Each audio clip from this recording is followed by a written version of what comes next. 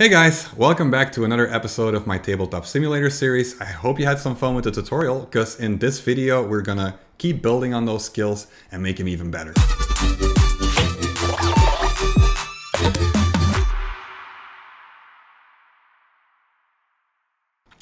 Alright, so to do that, I created a little exercise room that you can use to get used to the things that you're going to need a lot when you're working with Tabletop Simulator.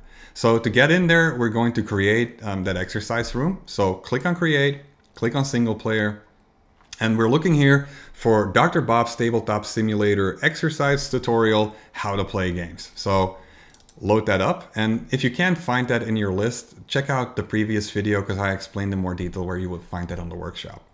So click on load and you should see this room, which just contains a whole bunch of note cards and some game components. Now, I hope from the tutorial you'll still remember how to use your camera. It's done with the right mouse button, and to use WASD to move around. Now, personally, I find WASD to move around in Tabletop Simulator not that useful. Instead, I am just panning my camera by pressing down the middle mouse button. And when you press middle mouse and you move, you'll see it'll just move like this, which I find very convenient, and it allows me to kind of play Tabletop Simulator with minimal key presses, which is nice. All right, so what else do you need to know to do this tutorial? Well, you need to know how to zoom in on those cards, because else you're just gonna have to do this all the time and it will take forever. So an easier way to zoom at pretty much anything in Tabletop Simulator is to press the Alt button on your keyboard while your mouse is hovering over it. So I'll do that for this note card, and as you see, it will just zoom in the image and you'll get a pretty clear view of what's written on the card. It works for anything. You can do it for a die, you can do it for a playing card, for a poker chip, whatever you want. Alternatively, you can also use the M button. M stands for magnifying, and it'll give you this cute little magnifying glass that you can pretend to be a detective with, and you can zoom in with the mouse wheel as well. So there's two methods to zoom in. I recommend the Alt method for this specific room. All right, let's move on to exercise number one then. So exercise number one is sitting down at a color. So we want you to click on your name in the top right corner and change the color to see what happens. So that works like this. You just click on it, click on change color, and you'll get these colorful dots around the table and two dots in the middle. What are they for? Well, they determine where you are seated around the table. So say I want to be the purple player. I just click on it, and now I am sitting here at the table. It doesn't change the gameplay that much, it just changes your perspective a little bit, but it has some implications because now you are the purple player. So you have the purple hand, and a whole lot of things will change in Tabletop Simulator, but we'll see that later on. The other two colors that you really need to know about are the black one and the gray one. The gray one makes you a spectator. That means you can't see any hidden information, so you can't see into other players' hands or in any hidden zones, which I'll explain later. But you can still see the game as it unfolds, as you would as if you were a spectator to, say, a competitive card game or something. Then there is the black player. The black player is not actually a player, it's more like a game master. And the game master knows and sees everything. So don't mess with the game master. They can be very mean and they can kick you out of the room and all that kind of stuff as well. So don't be a game master if you're playing the game, because that gives you access to everything and people will probably consider it cheating. All right, so for this tutorial, just go sit back on the white spot, and that's pretty much the end of the first exercise, so let's move on to the next one. All right, so for the second exercise, we are going to pick up a card, flip it, put it on a deck, take it back off, flip it again, drop it, and then swap the deck and the card out. So, okay, well, there's a deck and a card here, so let's see what that's all about. So first, to pick it up, all you have to do is click it with your left mouse button, and then you can move it around. You can flip it with the F button, and this is all stuff from the tutorial, so you might already know this, but I'm just repeating it to make sure it sticks.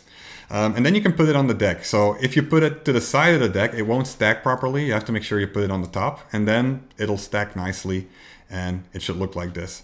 One way to see if it's stacked nicely actually is by hovering over the deck, because you'll see the number of cards that's in the deck. For now it's 51, because there's one card here, but when I put that on the deck properly, it'll say 52.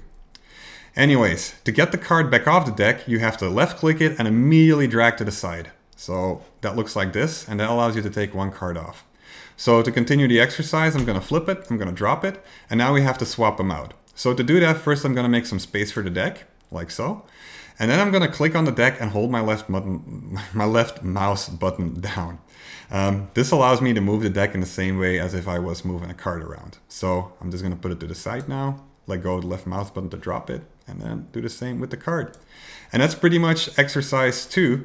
Now, it does say that I want you to repeat this until comfortable, because if you're going to make games in Tabletop Simulator, or if you're going to go play with strangers online, you need to have this down, because you're going to have to do this a ton of times. And if you mess up and you're supposed to just take one card off a deck, but you take the entire deck, some really weird things can happen with a Tabletop Simulator. Nothing that would really ruin the game, but it will just eat up a lot of time and it's not very efficient. So practice it a little bit if you need to. All right, so exercise 3 pertains to picking up multiple objects. So the idea is that you pick up not 1 card, but 2 cards, 3 cards, 4 cards, and so forth from a stack. Now, a stack is not necessarily a deck of cards. It could also just be a stack of poker chips or a stack of tiles. Any kind of game component that is listed as stackable in the game engine will turn into a stack if you put them on top of each other. So to pick up 1 card of a stack, it's what we just explained. You left mouse click it and drag immediately, like I did with the card here. But if you then hover with that single card over the stack, you can right mouse click and pick up more cards. So here I'm taking, I probably already have like 6 of them, I think. Yeah, 6 cards. And I can do it again. Let's take 3 more, put them on top of the 6, and now I have 9 cards. So this is a very quick way to take multiple cards, and you want your games to be quick and efficient because it's more fun that way. This applies to any stackable object, as I was talking about earlier. So you can also do it with the poker chips. Just drag to the left really quickly when you click it, and then you can right mouse to pick up more poker chips. And even so, you can hover it above the cards and also right mouse click and pick up some cards as well. It doesn't even have to be that deck. You can do it everywhere. You can even pick up the note card if you really want to be adventurous. So yeah, I think, yep, that does exercise 3. Let's move on to the next one. So, all right. In this exercise, we're going to do shuffling, drawing, and dealing. Important things if you want to play any card game. So to do this, you hover over the deck and you press the R button and you'll get this little animation. Now that makes it shuffle the deck. Now, of course, shuffling starts with an S and you're pressing R. So the way to memorize this is the R stands for randomize. And it works with anything in the game that you can randomize, whether it's cards or it's dice or anything else that you could randomize. So you just press R to shuffle, and that's basically step 2. So then we're going to look at how do you do drawing. Now to draw, you obviously need to know where your hand is first in the game. So the hand of cards that you're physically holding as if you were playing an actual card game. So the hand of cards that you have in Tabletop Simulator will be on your name tag that is attached to the table. So in this case, since I'm the white player, right here is where my hand of cards would be. So if I would take a single card off that deck and put it in here, it'll be assigned to my hand, which means that people, that the other players can only see the back of that card. They can't see what card that actually is. It will also appear at the bottom of my user interface. And if I hover over it, it will slide out a little bit. And if I press the F button, I can see what card that it is. Whenever I flip the card in my hand though, I am the only person who can see it. Again, other players can't see in your hand. They can only see that there are cards there, but they can't see what cards are there. All right. So that's how a hand works. So I'm going to take that card back off. Now for the exercise, and I'm going to click on this with Alt, I'm going to draw 1 card to my hand by pressing the 1 button. Now, whenever I refer to pressing a number in this tutorial, I want you to know that it's always going to be the number that's above the letters on your keyboard. If you have a numeric keyboard to the side of your keyboard, don't use those because it won't work. You need to have the number buttons that are above the letters. So if I press that button briefly on 1, it'll draw 1 card. If I pick another number, for example, if I press the 3 button briefly, it'll send me 3 cards. If I press 4, 5, 6, it's just going to send you that number of cards. Now, be careful with it, because on my computer, if I press too long, it will repeat the action before I actually see the cards get sent to me. So I might just give myself the entire deck before I know it. So just press the button really lightly and wait until the animation has completed and you'll be fine. Okay, so the next way to draw cards is to right click, and then you'll see that there is an option to draw cards in that menu. There's also an option to shuffle the cards in that menu, which we were doing with the R button so far. So those are other ways for you to shuffle and draw. But the final way to do it is using the deal function. Now, dealing means that you're going to send a card to another player at the table. And to do so, you use their color code. So Earlier in this video, I was the purple player in a short amount of time. So if I would want to send a card to the player that owns the purple hand, all I have to do is press that button. And as you'll see here in the tutorial, a card has moved to this area. There's no name there because there's no player there, but it will still send the cards there because I pressed that button. You can also see that I have no idea what this card is. It just shows me some question marks. I know that there's a card in that player's hand, but I don't know what card it is. However, if I were to deal to the white player, that's to myself, you'll see that the cards pop up in the interface and they also pop up at the bottom of the screen. And yeah, that pretty much concludes this exercise. The only step that I haven't discussed is how you return the cards in your hand. For now, you can just drag them from here onto the deck and you'll be fine. Also, if you want to hide that little deck in the interface, you just press the H button and it'll disappear. Press the H button again to bring it back up. It can be convenient if it's covering some parts of your screen. So next up, exercise 5 is about duplicating items. Because one of the perks of making a board game or a paper prototype in a video game engine is that you can copy paste and just conjure things up out of thin air. So we're going to learn how to do that in this exercise. So first off, we're going to drag a selection box surrounding the dice, and then we're going to press Ctrl and C on our keyboard to make a copy, and then Ctrl and V to paste. And as you can see, I now made a copy of these 6 dice. Alternatively, you could also use the right menu, the right mouse menu, and use copy and paste down here. But I prefer using the keyboard for this type of thing. So we now have the double amount of dice. So what we're going to do now is we're going to see if the shuffling works here as well. So we're going to select all of them and then press the R button for shuffle. And as you can see, you get this really cool animation of the dice. Now, another cool feature of Tabletop Simulator is if you hover over a selection, it'll give you additional information. So in this case, it will actually tell me that all the dice that I rolled, which are 12 dice, they amount together to 54, which is very quick and very convenient. All right, moving on. So exercise 6 is about grouping and searching. So the idea here is that we are going to group these cards together and build a deck that only contains queens. And then we're going to put the 6 in there. I'm going to try to relocate the 6 after we've shuffled that deck. So to do so, we're going to select all the queen cards and we're going to press the G button, which stands for group. And that will turn it into a deck. We're going to flip that deck and we're going to bring it over here. By now you should be able to do this. If not, practice it a little bit more. And then we're going to copy paste the deck, I think 5 times or 4 times. Yeah, that's about right. Gonna select all the decks and press G again because that also works. And now we have a single deck of 20 cards. And we're gonna grab our 6th card, flip it, put it on top, and we're gonna shuffle it by pressing R. So this deck is shuffled pretty well, and I should not have a 6 on top of it now. Yep. I should not second, probably not. I mean, there's a small chance, obviously, that I'm gonna grab the 6. So the 6 was the 4th card. Okay, so let's put them back. And I'm going to shuffle it one more time, so I have no idea where it is. Now, say I would want to find that 6th card, and you know, it might be the 20th card, so that would take forever using the method that I just showed you. Another way to do it is to right-click it and select Search. And as you can see now, I can see everything that's in there, and there's a little magnifying glass showing that somebody is searching that deck. So never use this for cheating purposes either. You can just click on a card in there, drag it out, and if I flip this one, it's actually the 6. So that is how you can easily readjust the deck once you've shuffled it. All right. Moving on to exercise 7, where we are going to look at locking cards. This is actually a very important feature. So when you hover over the card, you always see this little highlight. So we're going to highlight the card and we're going to press L to lock it. And you'll see that that highlight immediately disappears. So if I try to click it now and drag it, I promise this usually works, but it doesn't work now because I've locked it. It is stuck to the table now. So I can no longer pick it up until I put my mouse cursor over it and I press L to lock it again. Or sorry, to unlock it. So now I can pick it up again. Just try it out for yourself. An alternate way to do this is in the right mouse menu. You can go to toggles and go to lock, and that works in the same manner. And you don't have to use the right mouse menu to unlock it again, like you can just use L. So that's how locking cards work. The next exercise actually expands a little bit on that as well. So now we're going to draw on objects. So I want you to lock the card on the right, make sure it's locked. and that the left one is not locked. And now I want you to use the pen tool. So there's all these tools to the side. I'm not going to explain all of them because you don't need all of them to play games.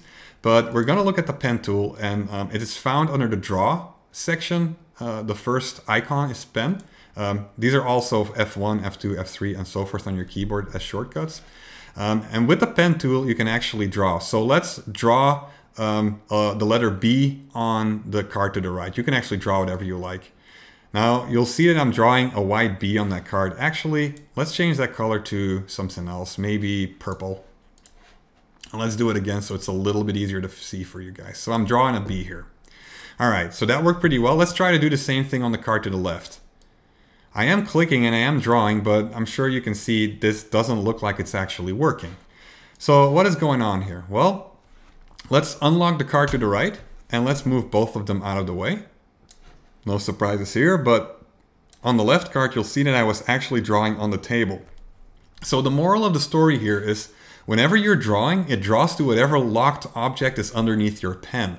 So that's actually way more important than you might think right now, because this allows you to draw on cards, on assets, on anything in the game. So if you're quickly prototyping a game for class or something and you want to just get stuff out of the way and really quickly make something, you can just grab a random deck of cards and say, draw a 5 on it, and now this card has strength 5 or something for, I don't know, a battle game. So this is a very useful feature that is often overlooked. So make sure you know how this works. All right, moving on, states and colors. So right click on the chess piece and see what happens if you change the state. So I changed it to state 2 and it became a horse. I changed it to state, what is it, 5? Oop, I'm misclicking here. 5 and it turns into, I think that's the queen. So you can change the chess piece by changing its state. Also, you can use the numeric keys above your letters again to change the state a little bit quicker. Like if I press 1, it's a pawn, 2, a horse, 3, and this way you can just start swapping it really rapidly. So with states, some objects can be set that they have different states, and it makes it easy to change things out. A lot of games will have the manual in the game, and to go through the manual from page to page, you're just going to have to change the state because every page is a different state number. So that's how you change states, but there's other stuff you can do with that right mouse menu. For example, color tint. If you click on color tint and select the color, let's go with teal because teal's awesome. We will turn the color of the chess piece into teal. So this is an easy way for you to make pieces that correspond to a certain player color. This stuff also works to other objects. For example, a die. Now a die doesn't have any states, but it has a rotation value, which kind of corresponds to a state. So if you want the 4 to face up, you can just set the rotation value to that and it'll go to the top. Similarly, you can just press the numbers on your keyboard to swap out whatever this has to be. This can be very convenient for some games as well. I know of games that actually use dice just to store a certain value instead of getting a random number. The color tint also works for dice. If you set it to a different color, the dice color will change. And yeah, that's pretty much exercise 9. I'm gonna add a little thing here to the exercise that I didn't put on the card. I'll put it in the cards later. But if you press the plus and the minus button on your keyboard, you can magnify or minimize the size of the objects as well, which can be very convenient. Anyway, a little tip for everybody who's still watching the video at this point. So exercise 10 then, hidden zones. Hidden zones are really cool to have hidden information in your game, and it also works with one of the tools like the pen. So you want to either press F3 or click this button here and then select the hidden zones. Now a hidden zone lets you draw on the table and draw a cube in a certain color. So let's do that over the area that I marked as 1. And you can see that I now have this cube on here that's kind of translucent, and yeah, it's a cube. Now if I click that with my left mouse, it'll disappear. It'll no longer be there, and I can drag it again. And if I click it with my right mouse, it'll allow me to change out the color of the cube. So say I want this cube to belong to the red player, I can set it to red. I'll show you in a second why you would want to do that. First, we're going to also draw a cube here, and we're just going to leave this cube, or actually we're going to set that to the white so that you can see that this is actually a cube belonging to the white player, not the gray player, even though it looks kind of grayish. All right, so how do these cubes work? Well, whatever is in the cube is only visible to the player of the color of the cube. So if I would move my 6 here into the white zone and I let go of it, because letting go is important, you'll see that I can still see the card and nothing really happened. But if I move the same card to the red zone, as long as I'm holding it, it's fine. But when I let go, it'll disappear, because now it is only visible to the red player, well, and the game master if there's a black player at the board. If you want to remove these hidden zones, you have to be the game master, or you have to be at least promoted to have control over the room. You can just click them, they'll disappear, and whatever was in there will still be there. So this is how you can have hidden information from each other. And in any kind of game in which you might have a certain amount of objects that nobody else can see, sometimes Tabletop Simulator will have some instructions that require you to draw hidden zones. So this is how you do that. All right, so then we get to exercise 11, and the last 4 exercises are all pretty quick actually. So this one is about whispering. If you want to send some hidden information to somebody, you click on the text bubble here, you go to game, and you get this little text field. And if you type in hi, it'll broadcast it to everybody.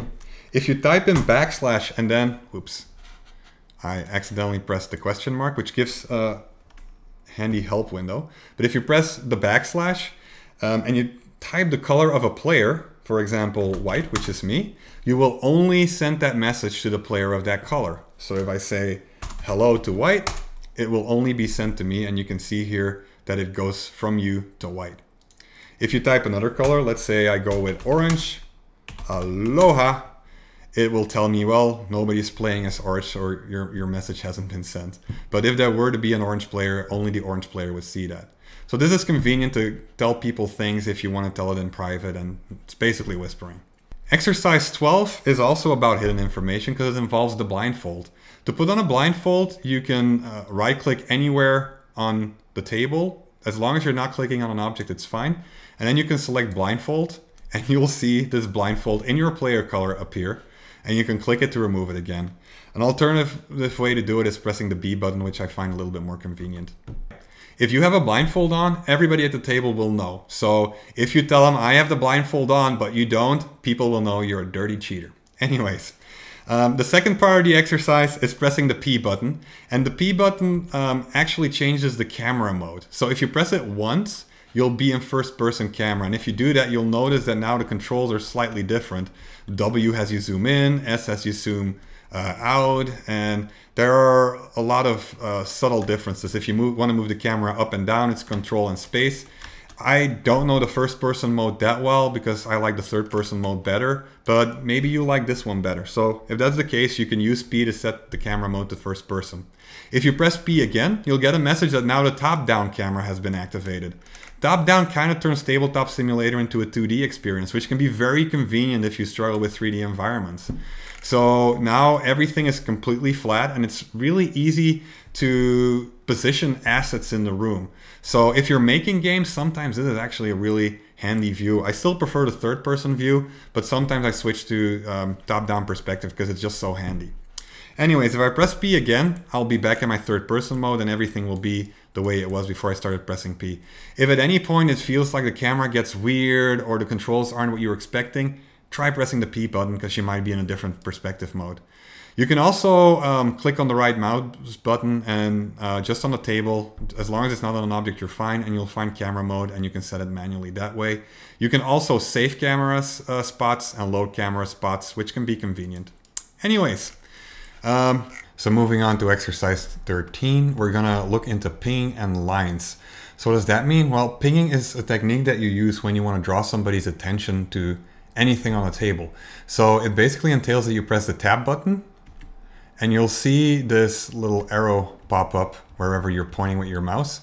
So say you want to tell a person that you're playing with, look at this die. You can just hover over the die, press tap, and a little arrow will appear. So it's really convenient for people to see what you're actually talking about if there's multiple assets with the same name on the table. You can also click and drag while holding tab, and then you'll get a line. And with that line, you can actually calculate the distance between two objects if that would be useful for something. There's lots of war games and like Warhammer that require you to actually measure the distance between different characters. So if you're doing something like that, this might be useful. But most of the time, I find that the line is being used for people to point out the relationship between two assets. Say, if you want to tell somebody, hey, take that die over here and bring it over there. then you draw a line. So that is pinging and lines, and that is pretty much exercise 13. And then we get to exercise 14, the undo button. So read this entire card before you complete it, because undoing is basically resetting to what just had happened. It's like undoing in Photoshop or in Microsoft Word or in any other kind of software. So say if I were to click this button that says flip, it will just toss the table around if you get really angry. That's a good way to alleviate some steam, I guess. But it also ruins the game for everyone. So if you want to fix this again and go back to where the table was, you can just press Ctrl and Z and just give it a second and everything will be back to normal. You can also use the rewind time and the fast forward time button in the menu here, which will pretty much do the same thing. And yeah, if I press it one more time, I think it would even, no, it doesn't go back to flips, I guess. But yeah, so you can use these buttons to go through the states as well. So if you're playing a game and something goes horribly wrong, somebody deletes an important deck, or you drop a card and it falls off the table and all that kind of stuff, and you're like, oh my God, what are we gonna do? Just rewind time with Ctrl Z and you'll probably be fine. Just be careful, there is some delay on it because it has to reset the entire state. So just give it a second to do it and you'll be fine. If you do it with other people on a server, always tell them as a host that you are going to do this before you do it, because else stuff can get really messed up. So always make sure that people know that an undo is coming up. And that is the end of the tutorial. I hope this is a way for you to get better at Tabletop Simulator quicker, and that it gives you everything you need to know to play the game. Honestly, I can't come up with anything else that I think you might need, but if you do, feel free to reach out to me and I'll update the tutorial. At this point, I think it would be a good idea for you guys to just go to the games area here, to the workshop. Obviously, I already have a lot of games in there. But if you don't, click on browse and go find yourself a game and go play it with some of your team members of this class online, or maybe join a game with strangers. Who knows? There's a lot of fun to be had on Tabletop Simulator. I'll see you in the next video. Bye bye.